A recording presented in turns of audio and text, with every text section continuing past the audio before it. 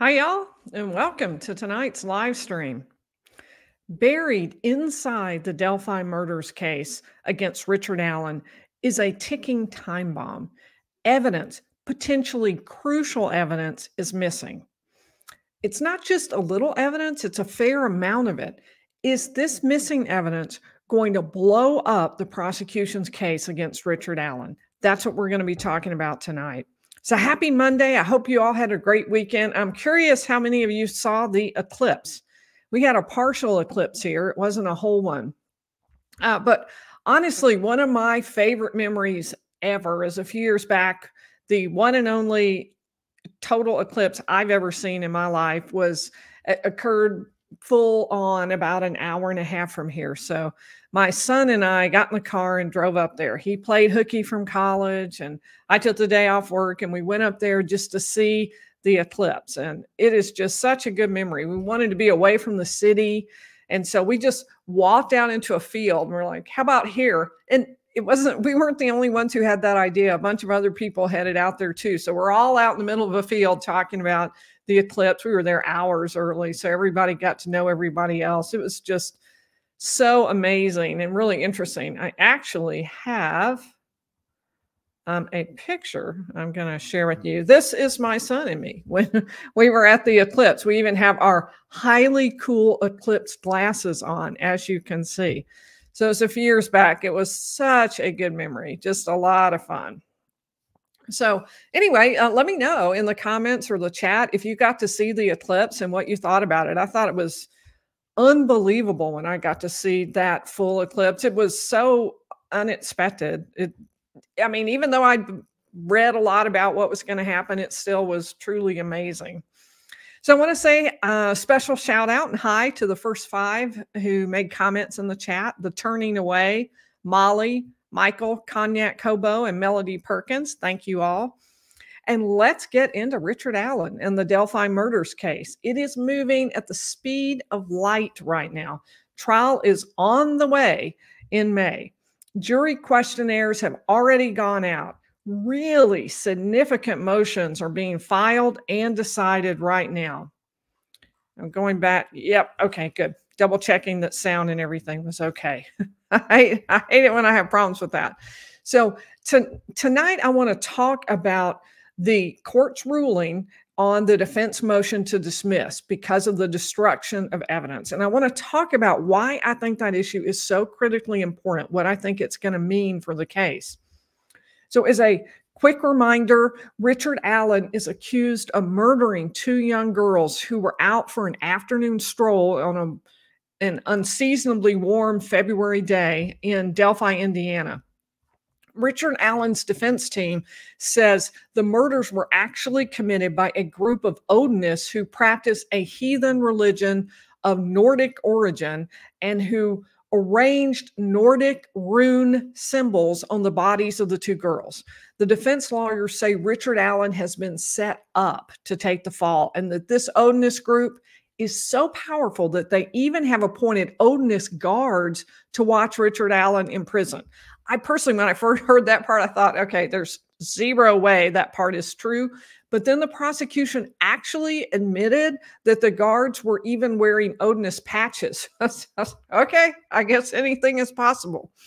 So let's talk about the defense motion to dismiss. And I want to talk about what's missing, and then what's the standard, and then we'll also cover what the judge ruled, and then I'll talk about why I think it's, even though the defense lost this motion, I would say spoiler alert, the defense lost this motion, but it's not much of a spoiler. The judge ruled for the prosecution, but the judge is ruling against the defense on pretty much everything, so I don't think that part will surprise you. But then I'm going to talk about why I still think it's a critically important issue in the case.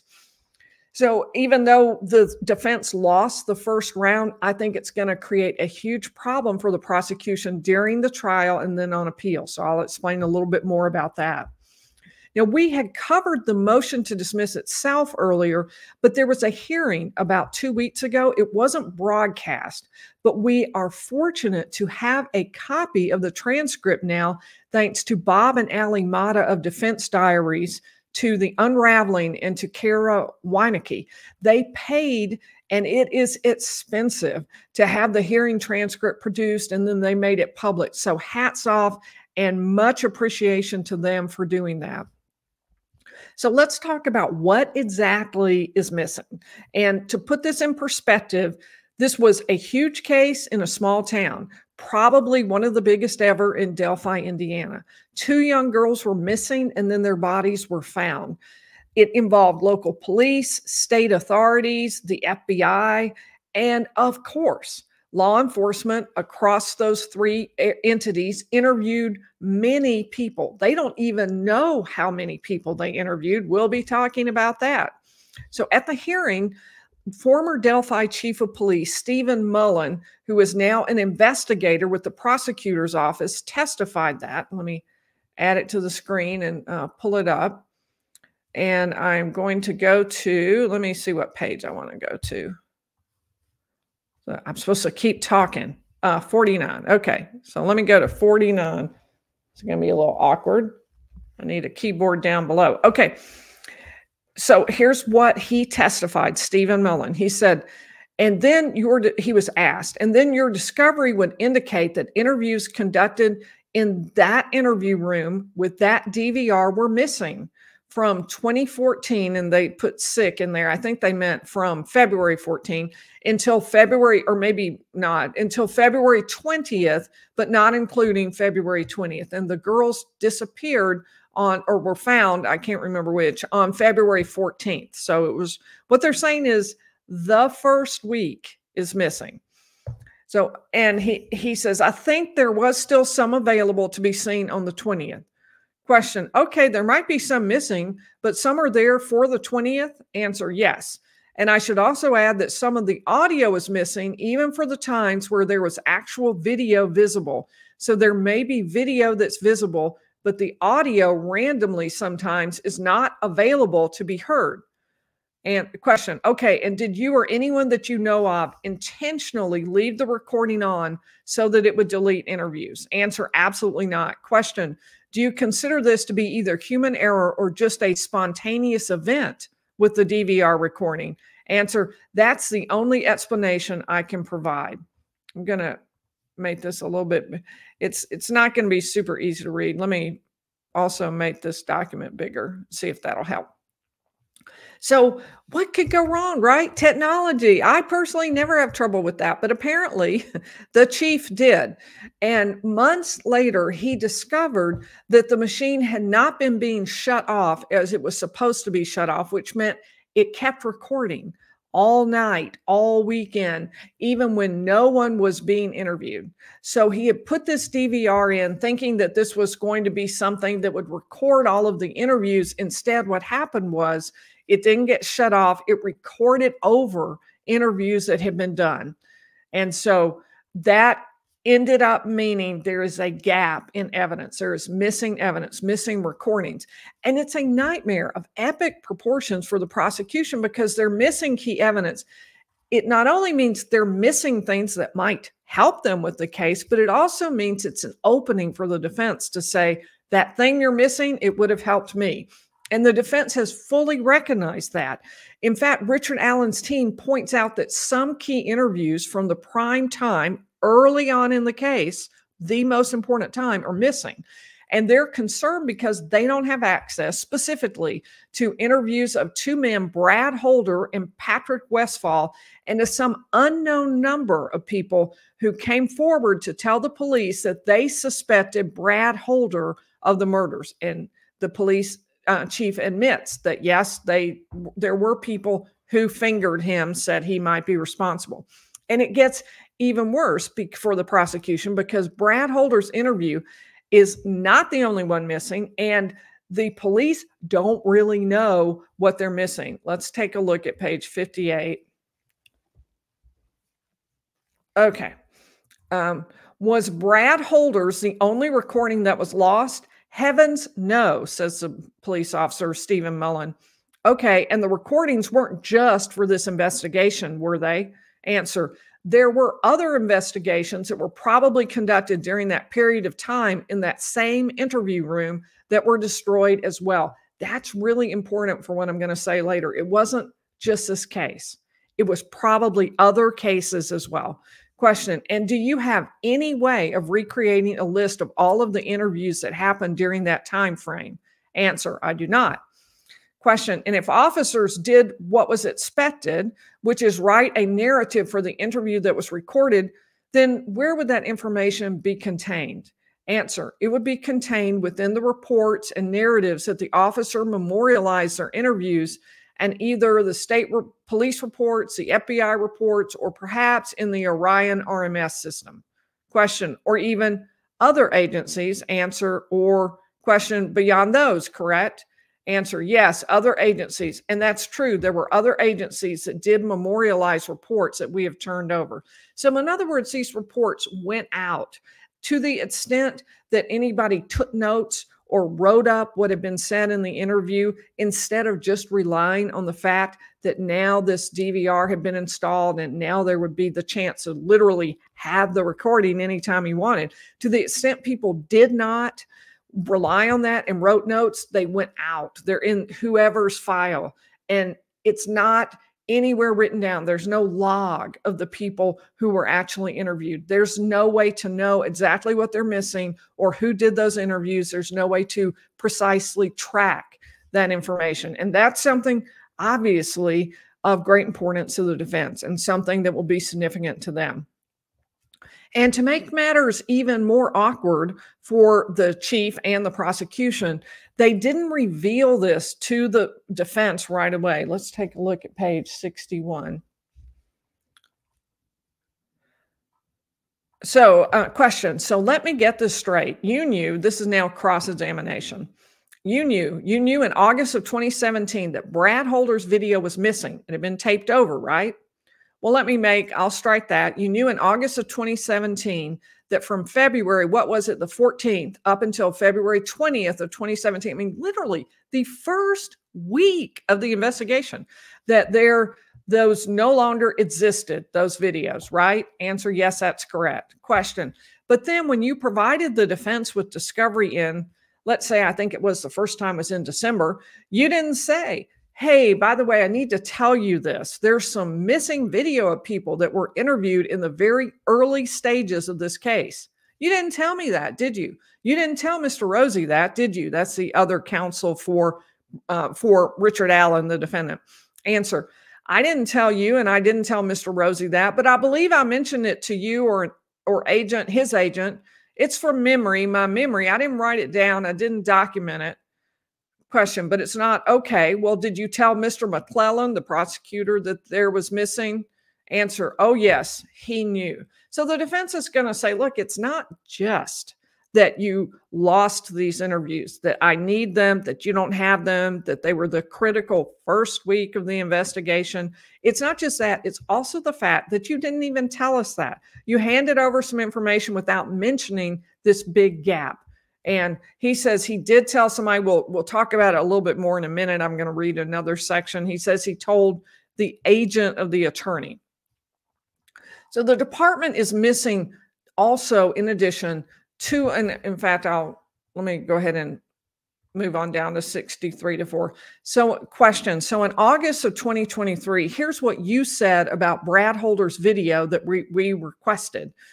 You have previously received ISP reports that document those interviews and what was said in those interviews, though we did not locate any videos of those interviews, right? Answer, correct. So in other words, what the Richard Allen's lawyer is saying is, all you told us was we didn't locate any videos, as if, we looked in case we had videoed any of these, we didn't spot any, giving the impression that there were never videos. So that's what the defense is saying. You gave us that impression. Question. What you didn't say was, that's because they were taped over. Did you? You didn't tell us that, did you? Answer. I didn't include that information. No. Question. We did not learn about that this tape over business happened until February of 2024. Isn't that right? And critically, that is right now, given that trial is mid-May, May 13th, that is shortly before trial is to start. Answer, yes. Question. Then we asked for any reports that detail the lost recordings, and we just got that in evidence in the last couple weeks, right? Answer, correct. I must say, I really do appreciate the way the witness just answers. Many people don't. They sort of talk around it. The witness is just like, yep, that's right. There you have it. So that, but it is significant. It's very significant evidence and information that they're pointing out. So the department is not just missing Brad Holder's interview, and it's not just missing that first week. It's also missing 2 months worth of interviews from April 28th to June 30th of 2017. Now, on those videos, they may have, for some of them, video, but they don't have audio. So there are times when a video is all important. It may even be the most important thing.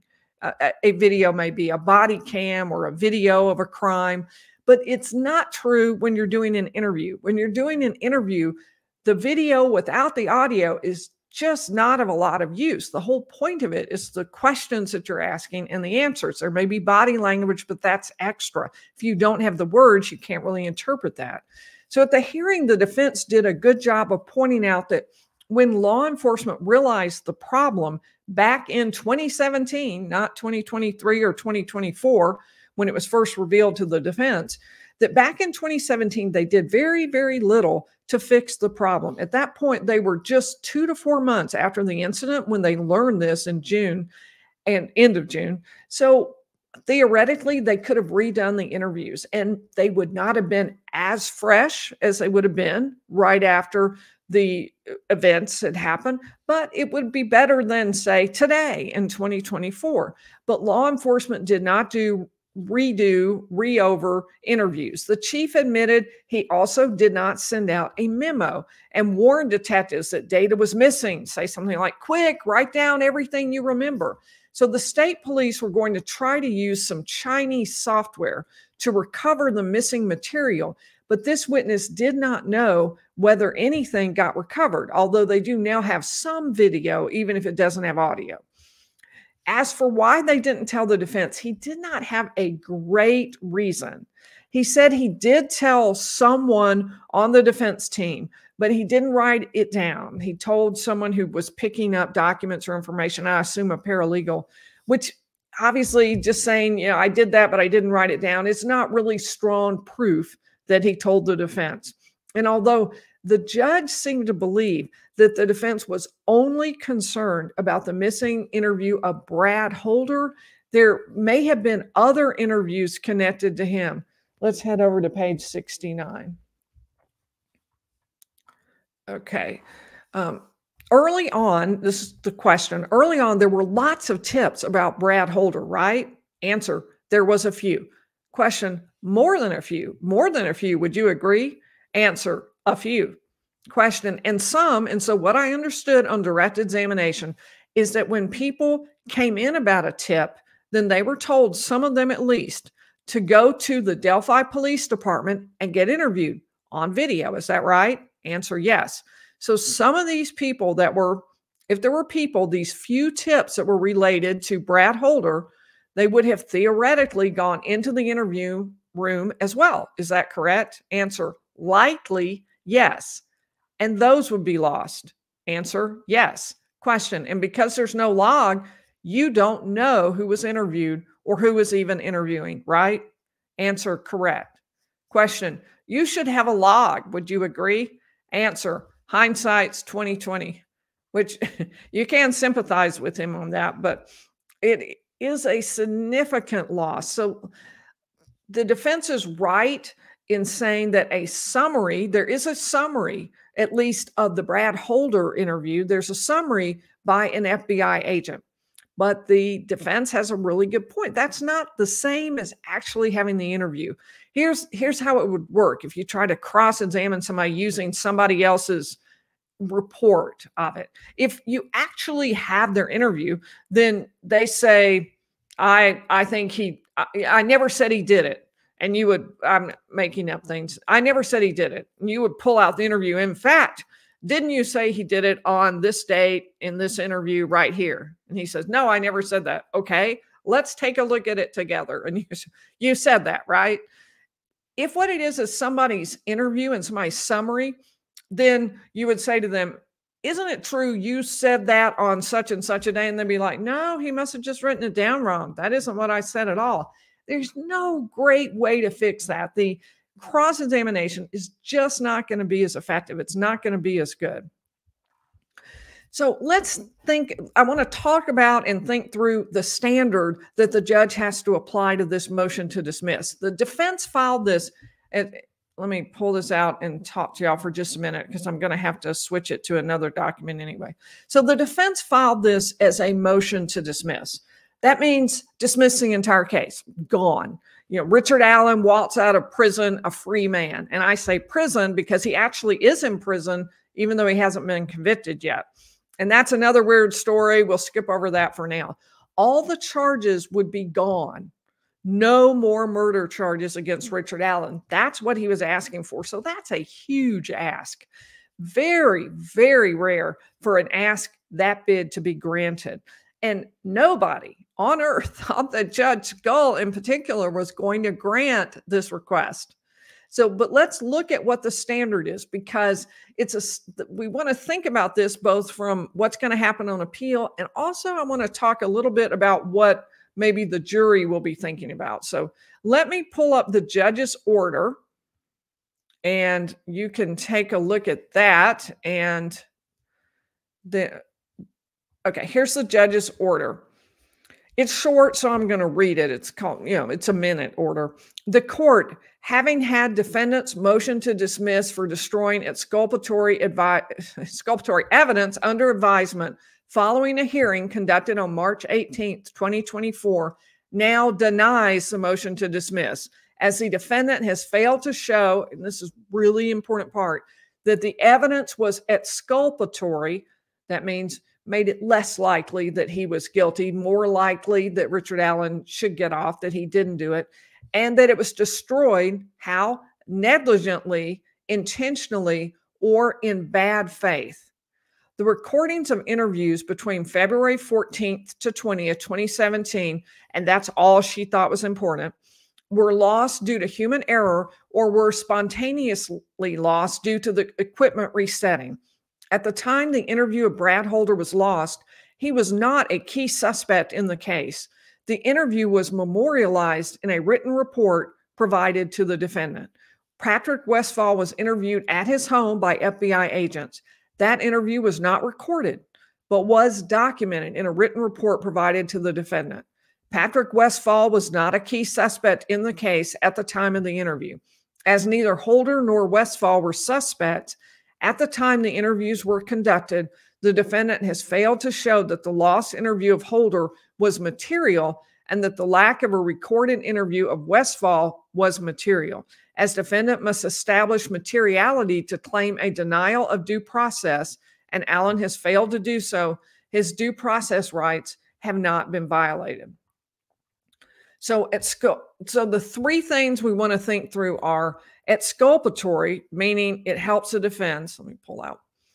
Helps the defense, makes it less likely that Richard Allen is guilty, and that it was destroyed, that the evidence was destroyed, and then that it was done negligently, intentionally, or in bad faith. I do think everybody seemed to overlook the negligently part.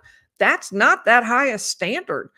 Sure, intentionally or in bad faith, that's a very high standard, but that isn't really the standard here that actually gets applied.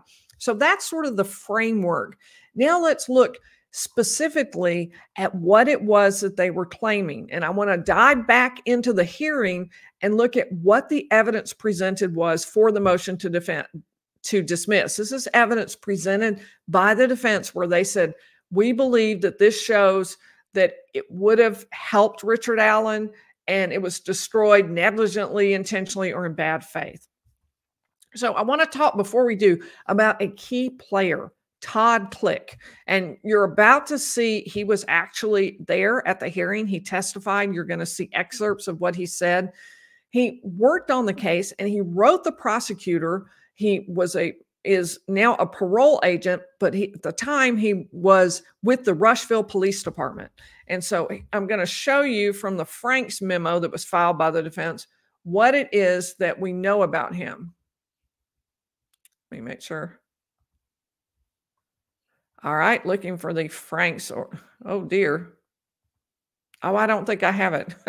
Well, let me pull it up. It won't take me long. Give me just a second. I was just going to read to you and describe who he is, so it isn't critical. If I can't find it, I won't really worry about that. So I'm still looking. Give me just a second.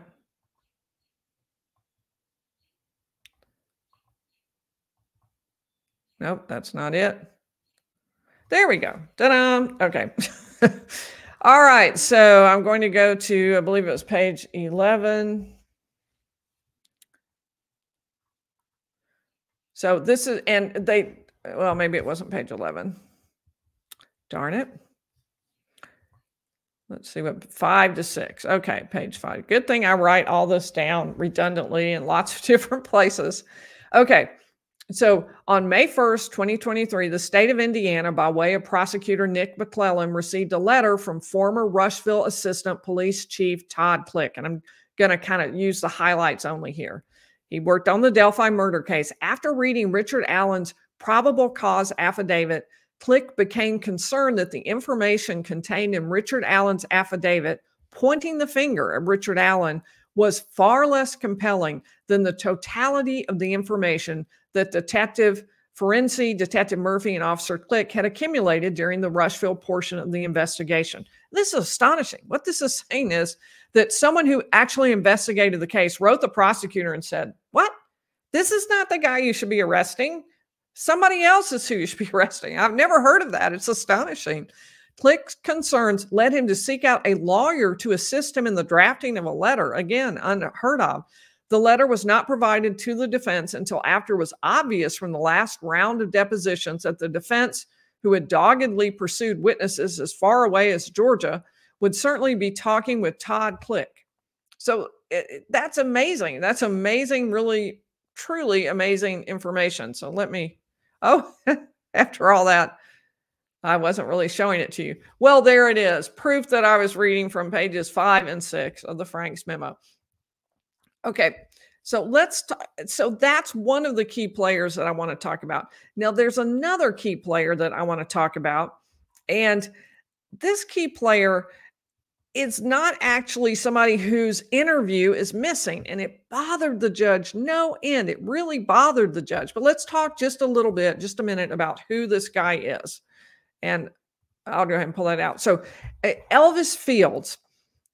Here's what Click says about Elvis Fields.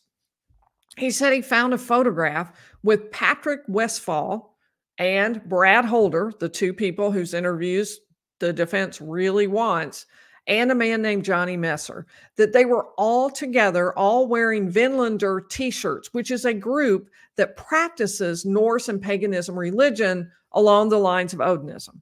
And that he found multiple connections between Elvis Fields and this group. So let's go back into the transcript and take a look at what was said about Elvis Fields, because the defense confounded the judge and the prosecution by starting off and going heavily into discussion about this guy, Elvis Fields. And we'll talk about why, what the defense was, and what the judge's reaction was. So said, we had spoken with Joyce Moffett, who is Elvis Fields' sister. During that interview, she confirmed that she had heard Elvis make comments about things associated with the crime scene, the murder crime scene of Abby Williams and Liberty German. Okay, question. Okay, what did you do with that information, or what did you do next? Answer. The information was given, of course, myself, Detective Murphy, and Detective Ferenczi were aware of that information, and I was told by Detective Ferenczi and Detective Murphy that they were going to try to contact Unified Command to try and obtain a search warrant for the residence of Elvis Fields. Question. Okay, what happened with that? Answer. We never heard anything. Question. Unified Command never called and said, yep, tell us what information and we'll try to get that? Answer. Yeah, Detective Murphy and Detective Ferenczi were unable to give me an answer as to whether or not we were authorized to get a search warrant. Question. So Joyce Moffett, Elvis's sister, says basically he's somehow involved in the crime and you weren't able to secure a search warrant of any type? Answer, that is correct. Question, okay, what happened next? Answer, we conducted several other interviews throughout that time frame. Question, okay, was there any other connection between Elvis Fields and Brad Holder that you know of? Answer, we were able to connect Elvis Fields to a gentleman by the name of Josh Chrisman. And he goes on to talk a little bit about a connection there, which I think we won't get into that. But we'll move on to this one. There were some pictures on Elvis Fields' Facebook page and Brad Holder's Facebook page that were very similar in nature. Question, what do you mean by that? Answer, there was pictures of sticks that were placed in different arrangements. I know that there was like a picture of a folding pocket knife that they each had. They each had similar pictures of trees. It was just the similarities were very odd. So this is extremely important information. But now the prosecutor is going to make a very reasonable, very good objection. The prosecutor is going to say, Judge, I'm going to object. Their motion is about a missing audio recording of a Brad Holder interview, and I'm not sure what the connection with Elvis Fields or how this is helpful to us with regard to their motion. Excellent point, excellent point. And the judge said, how is this relevant to your motion? And here is the defense's response. Judge, Mr. McClellan, in his response to our motion, said that two things, and number one, that the missing document, the missing video is not either exculpatory or materially useful to the defense. What I'm doing right now is laying the foundation. At the end of the road, you will see that, yeah, this is actually, it actually would be materially useful to the defense based upon his investigation.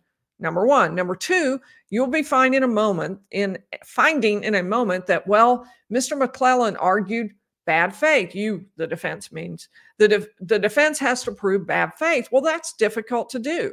And part of what is happening here is you're going to learn that Mr. Click, that the law enforcement working on this case operated in bad faith in that they refused to investigate. They tried to, and then the court cuts him off about them. So the prosecutor's saying, why are we talking about Elvis Fields? What does this have to do with anything? This is not about the right people. And the defense has a good answer. The defense is saying, remember, Judge, one of the things we have to show you is that this would be helpful to Richard Allen, that it would matter, that it would improve his situation, and that it was destroyed negligently, intentionally, or in bad faith. So the defense is saying, look at the fact, Judge, that they didn't investigate this guy, Elvis Fields, and he was connected to these people whose interviews are missing.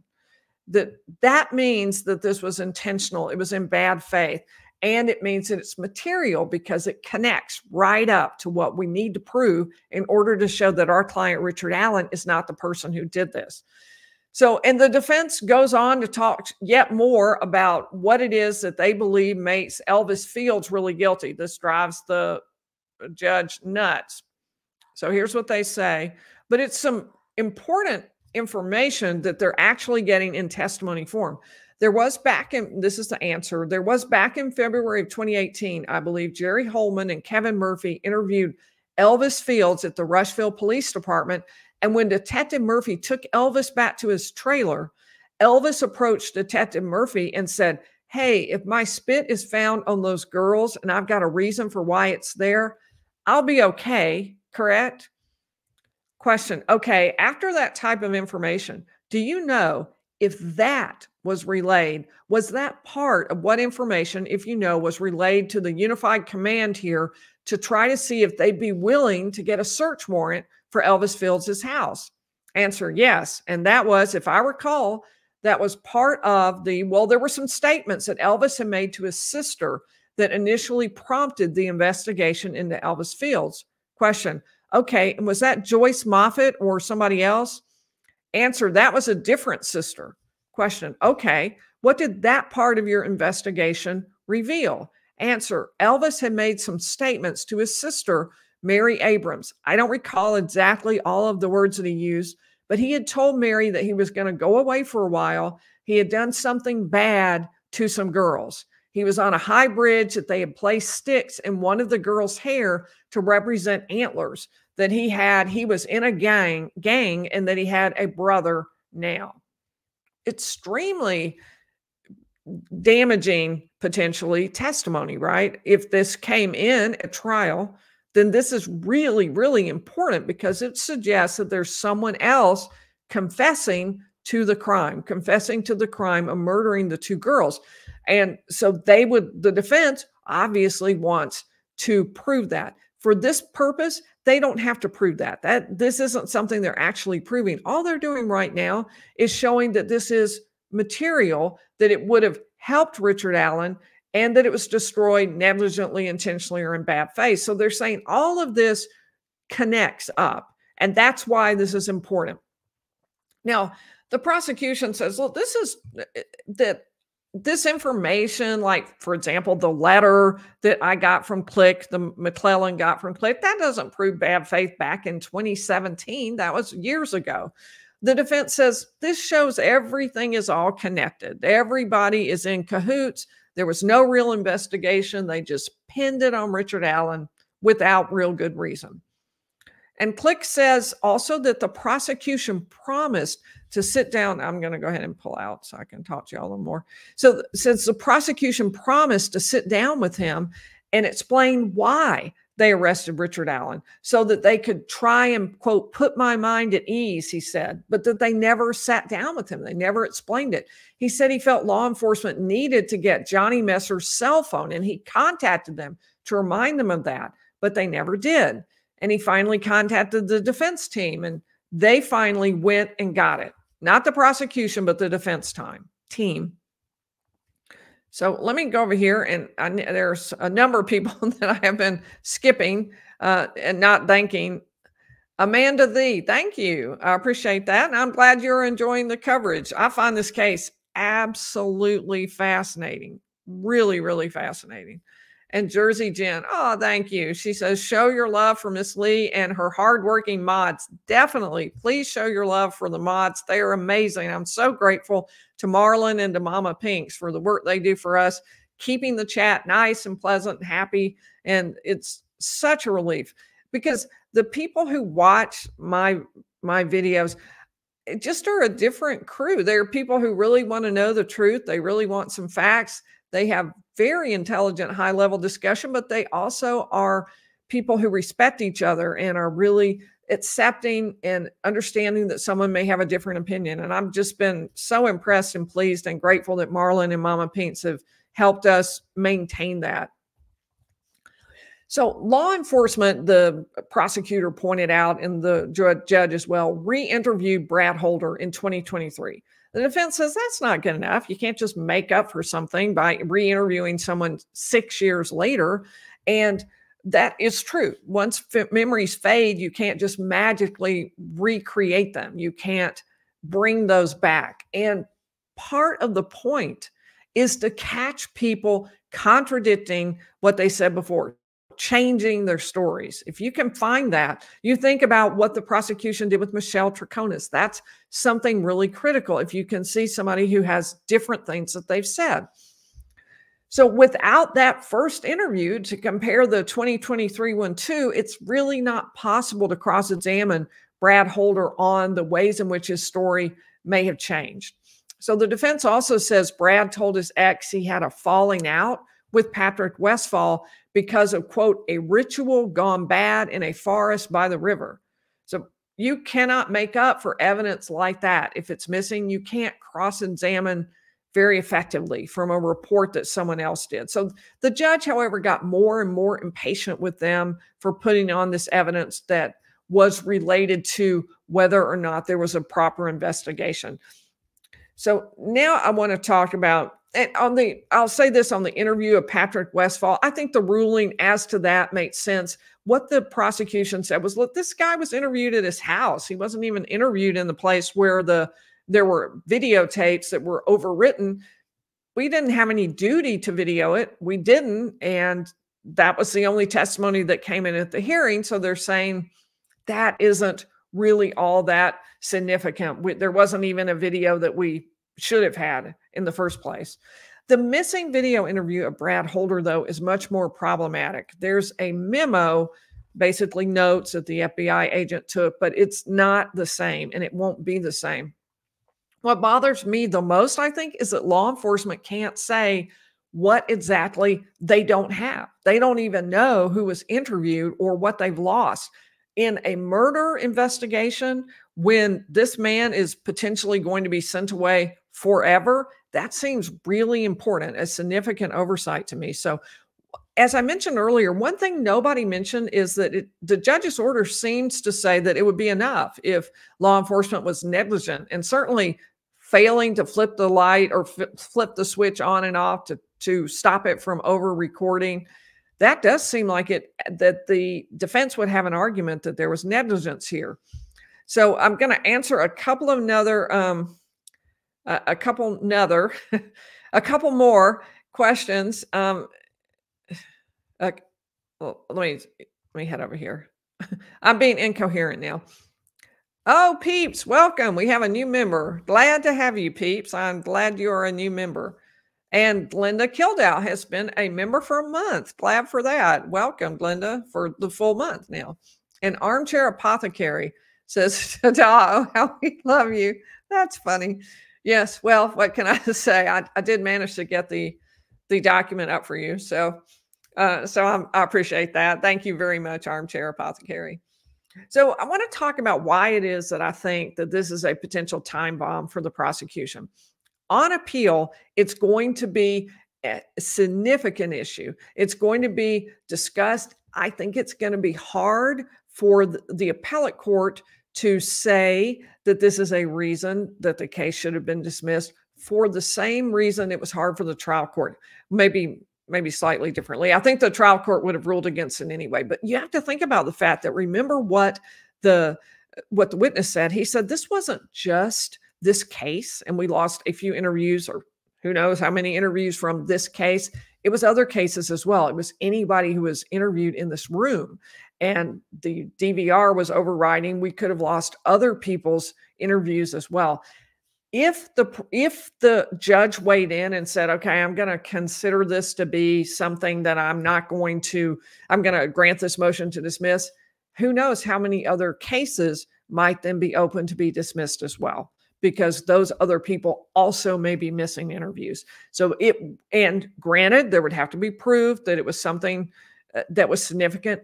But one of the biggest problems with this is it's literally impossible to prove that it was significant since they kept no logs and they have no record of that. And to me, that means that even if I were the appellate court, I would say, look, if you're missing evidence and you can't even tell us what it is, then I think we should presume that it was exculpatory. I'll zip past that. And now I'm going to look at the next 2 points. And so who knows what the appellate court will do, but for the same reason, it's going to be hard for them to say this is going to go across different cases. They have to be really careful about that because they don't want to open up a can of worms where a bunch of people suddenly no longer are convicted or no longer have sound, valid convictions because of this interview. It's really going to be hard for them to make that ruling. So that's why I think on appeal, it will be a significant issue. I don't know that the appellate court is going to reverse on this ground either. And here's my third reason. At a minimum, it makes law enforcement look inept. It gives the defense a whole lot to talk about.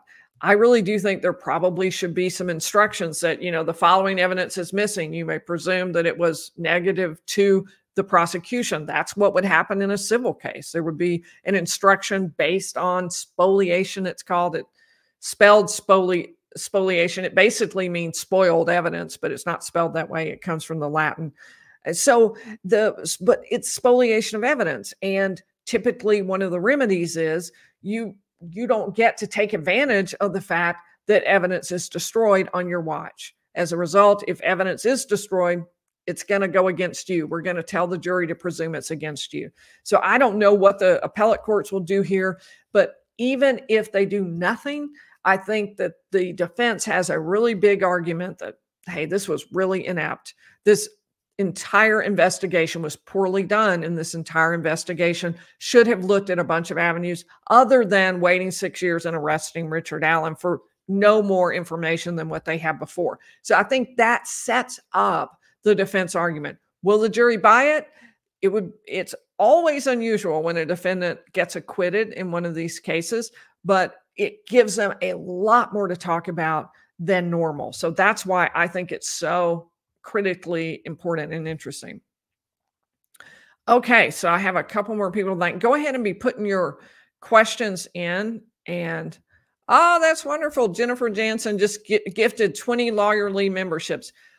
Thank you so much. And one of the great things we've been doing with the memberships, Marlon, our moderator, made special emojis for us that we get to use. And I asked y'all, I hope I didn't show this earlier. I asked y'all earlier, let me share my screen. On Friday, I said, show me you as, let me pull that down. Thank you, Jennifer. I said, show me you as one of our emojis. Did Sandra M nail it or what? Isn't this great? So the emoji, the shocked emoji, you can see that on the right. On the left, our subscriber, Sandra M, doing her impression of the shocked emoji. So send me your impressions of you as one of the emojis, costume, how you look, whatever. I would love to see those. I think Sandra just absolutely nailed this. Way to go, Sandra. So I loved that. And they're a lot of fun because it's just sort of a unique way you can comment. A lot of times we even do polls and things like that with it. It's just been an absolute great time. So I'm headed over and I'm going to, well, let me go ahead and see if there are any questions. I'm looking back through because I didn't get over fast enough. Let's see, 7-4. Yeah. Okay. So I'm looking for question marks. Oh, forgot to say question marks at the beginning. Hopefully everybody knew that. Okay. Drew P. What happens to an investigation when an arrest is made 5 years after the crime? Well, as far as Drew, I'm not sure exactly what you're asking me. What happens to the investigation, I would say, is no different. It's just more of it. There's just 5 years worth instead of the shorter amount of time. So the investigation will still be the basis for the prosecution. It's just took them a while. When you think about it, the Adelson trial took absolutely forever before it got to trial. And now Donna Adelson's trial is still to come. She was arrested after her son, Charlie, years after Dan Markell was killed. Annie K., how will it ever be proven either way that the loss of information or evidence seems to implicate some potentially involved law enforcement officers? Annie, exactly the problem. You got your finger on it, which is you can't prove it. If the evidence is literally missing, you cannot prove that. And that is just really frustrating for everybody. It can definitely hurt the prosecution if these interviews would have been useful for them. And it can hurt the defense if he ends up missing exculpatory evidence that would have been useful for him. Veronica, how will religion play in this case? Interesting question, since that was part of what they were practicing according to the defense theory, this Nordic religion. And of course, we see similar issues in the Daybell case. I'm going to talk about that in just a second. But we see those similar issues in the Daybell case where there are religious issues around the case and around the crime. As far as how it will play in this case, I think only to the extent they'll probably ask jurors and qualified jurors to make sure they're not members of this same religion, if possible, or they'll ask the judge to exclude them if they are. But I think they'll also talk about why it is the defense will. They think that this religious orientation played into the crime. They believe that there are actually symbols they left that show why they did this. And even the way perhaps the girls were murdered relates to the particular religion and what they were practicing. So I think that's how it'll work out. Todd Moore is intrigued by the ritual situation or cult. How many can be involved? Can you talk about that?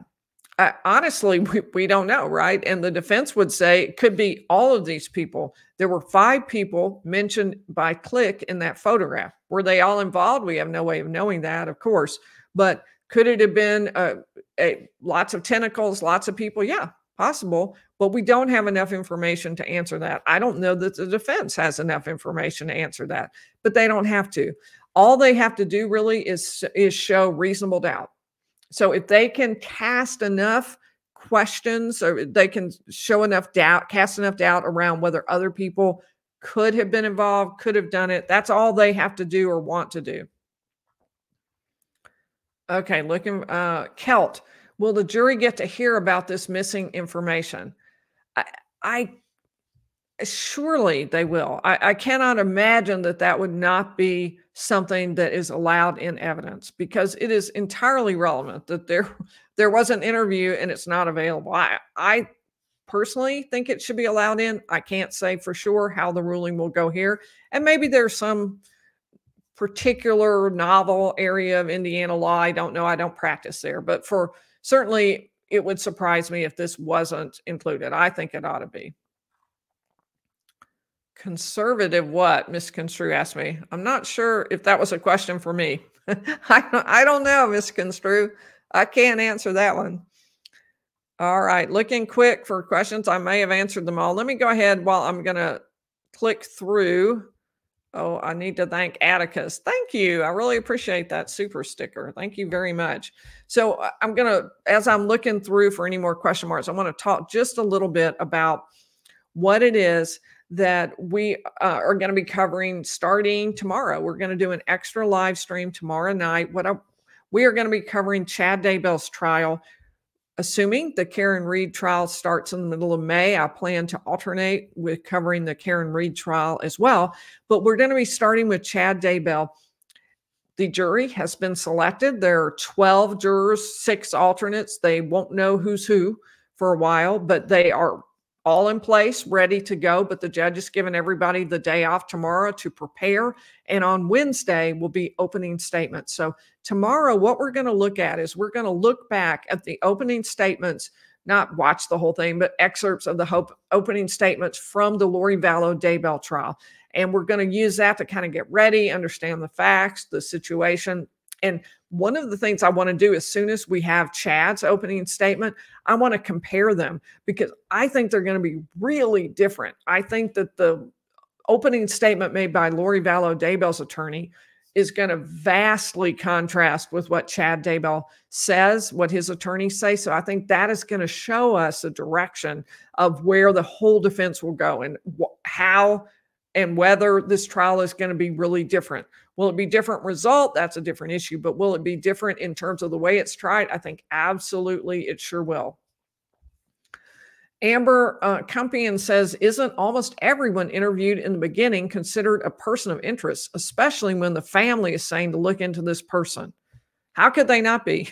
That would be the defense view. And actually, it's my view as well. I can't imagine that if the family is saying, look into this person, that it wouldn't be of extreme importance, and is even saying that he confessed, or a roundabout way confessed. I see that as extremely important. I do think that absolutely would have been important. And there are reasons why they pulled Brad Holder in first, too. There are reasons why he was there. Now, in the end, they decided that they had alibis, and they decided that they weren't directly involved, but that doesn't mean that other people within that circle weren't involved. And so I think that that's probably what's going to be the next decision. All right. Well, I appreciate everybody. Don't forget, tomorrow, bonus live stream at 7 p.m. We're going to get ready for the Chad Daybell trial. I want to thank Marlon and Mama Pinks for moderating for us tonight. Thank you so much for your help, both of you. And I will see you all tomorrow at 7 p.m. Prosecution showed it to jury, and so you can get a pretty good look at it too. Red blood-like substance on it. He said it was even wet and leaking everywhere. That was a quote. Zip ties, a razor blade. Why were these items there?